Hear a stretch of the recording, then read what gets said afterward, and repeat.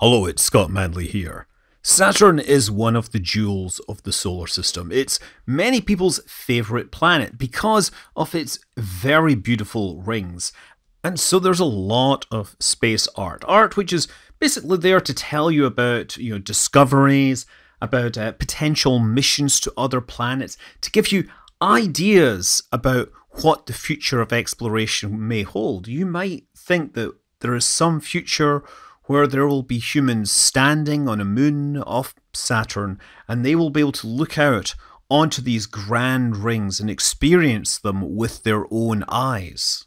And sure, if you're not quite that patient, you can wait for NASA missions which are going to go to Titan. Very specifically, the Dragonfly mission will go there, and maybe it will peek at Saturn through the clouds. There are video games that use the rings prominently in their art design. This is Call of Duty Infinite Warfare, my favourite Call of Duty. Here's the thing, none of these views are realistic. The grandeur of Saturn's rings, as viewed from Saturn's moons, is somewhat diminished by the fact that basically all of the close-in moons orbit exactly in the same plane as the rings. You have to go a long way out of the plane before you start to see these beautiful rings for what they truly are. Mimas is the innermost large moon. It has a radius of about 400 kilometers, and it famously has a crater which makes it look suspiciously like the Death Star. It actually gives you a pretty amazing view of the rings. It's only 1.5 degrees out of the ring plane, but it's close enough in that those rings are going to take a fairly substantial chunk of the sky. Mimas is 185,000 kilometers from Saturn, and Saturn's 120,000 kilometers across, so it works out to be about 60 to 70 times the diameter of the moon or the sun in the Earth's sky. So this is a monster object that we would see. But as we go out and we follow the larger moons, we get Enceladus, Tethys, Dione, Rhea, Titan, they all have inclinations which are very small, a fraction of a degree, and in many cases these will be viewing the ring system edge on, and there will be no ability to discern any real detail in these rings.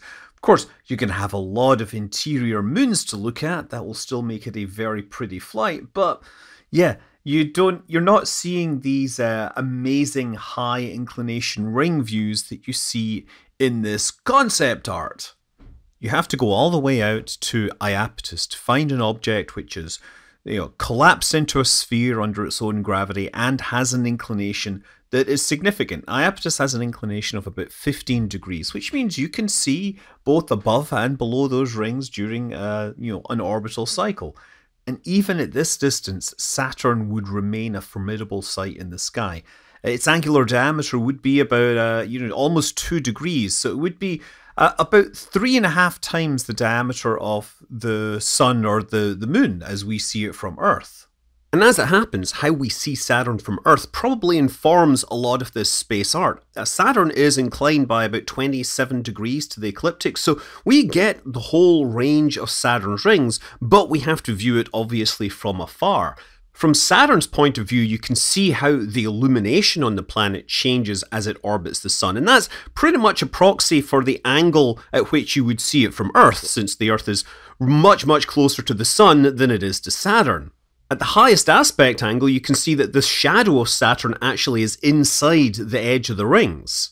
And it's also important to note that the plane of rotation of the rings exactly matches the plane of rotation of the planet, where the pole is. And if you think about it for a second, that's kind of mind-blowing because the rings aren't solid objects. They're made of thousands of small chunks of ice and dirt that are all following their own orbits, and yet they have all decided to fall into the same very thin plane.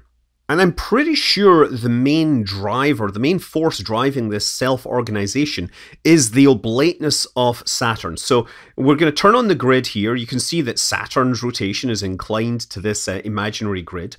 Now, what we're going to do is take Saturn and adjust its obliquity of its poles so that it is aligned to the plane. And that leaves the rings no longer aligned with Saturn. Finally, we're going to turn on non-spherical gravity. This is in Universe Sandbox.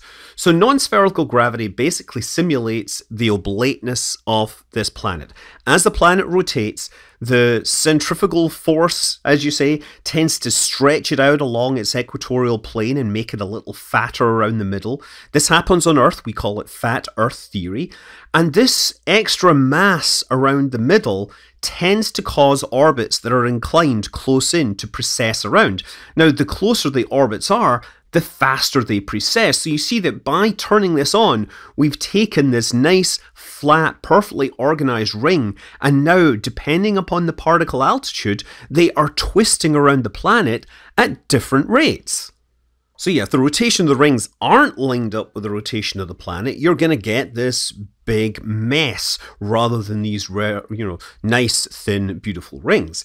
Now, if we zoom in close and we actually watch the particles moving in front of the planet, you'll notice that there's a group that are going down and there's a group of objects that are going up. Now, if you think about it, these things might potentially collide head on, right? There's going to be some sort of interactions. Obviously, this simulation isn't working at that resolution, so I'm asking you to imagine that slowly, over millions of years, these particles will have a chance of colliding each other, and as they collide, they will tend to cancel out their vertical rates and eventually all settle into the same plane, into a nice set of rings, into a disk. And this is, of course, analogous to the kind of drag collision that you get inside a protoplanetary disk, as basically the sun forms. And then as each of the planets form inside the sun's protoplanetary disk, they form their own, planetary disks, which form the planet plus their moons, which is why, of course, all the moons of planets tend to be aligned in a disk, which tends to be aligned with the planet itself. Okay, I mean, we're talking a pretty small sample size here, to be honest, but, it works for Jupiter, it works for Saturn, it even works for Uranus, and Uranus has a huge inclination with the rest of the ecliptic. Now, to be clear, this really only applies to the large moons which are close in. There are many other moons which are further out that have much less constraints placed on their orbits, mostly because they were captured probably at some point later. Iapetus also, it probably had its orbit kicked up by an encounter with a larger body at some point. And indeed, a collision between a moon and a large enough body to change its orbital inclination would generate a dust cloud, and that dust cloud would slowly settle, and because of the reasons I've outlined, it would ultimately form into a flat ring system, more or less aligned with the parent body. Of course, a giant collision like that would cause a lot of impacts on other bodies. More likely, you could form a ring by a moon falling in too low and starting to experience, the tidal effects of the parent body, tearing them apart into smaller and smaller pieces, but these pieces still being kept close to the surface, or close to the parent body, and forming a ring. Now, our best estimates for when that might have happened are based on measurements the Cassini spacecraft took during its final months in orbit. It was actually orbiting underneath the rings. It would go out to a very long distance and then fall in and pass inside the rings. And by doing very precise radio measurements, right? You can measure the change in velocity as the spacecraft moves through this orbit. They could measure the difference between the acceleration inside the rings and outside the rings, and so they could get a measurement of the mass, and it's something like 15 billion kilograms. Okay, that doesn't make much sense to you. It's about 1/5000th of the mass of the moon, or let's put it in Saturn's terms, it's about 40% of the mass of Mimas, which is, of course, the innermost spherical moon of Saturn. And so from this, they can begin to estimate the ages of the rings by looking at the albedo. So the rings are very, very bright. The particles that make them up are way more reflective than the particles that make up, say, asteroids like Bennu. So if the rings are of a certain mass, they have a certain surface area based on their size distribution. So you can estimate how much dust from interplanetary sources is coming in and coating these surfaces. And so by estimating the rate at which that happens, you can say the rings must be in the range 10 million to 100 million years old. Otherwise, they would be way darker from all the interplanetary dust falling and making the rings look dirty and boring and grey. So yeah, rewinding 100 million years ago, Saturn may not have any rings at all, or they may be a lot less impressive. And then, of course, something catastrophic happens and they became vastly more impressive. And while I'm sure it would be impressive, you still would be looking at it edge on from most of the major moons of Saturn. And visions like this are really not just the work of science fiction, but the work of imagination.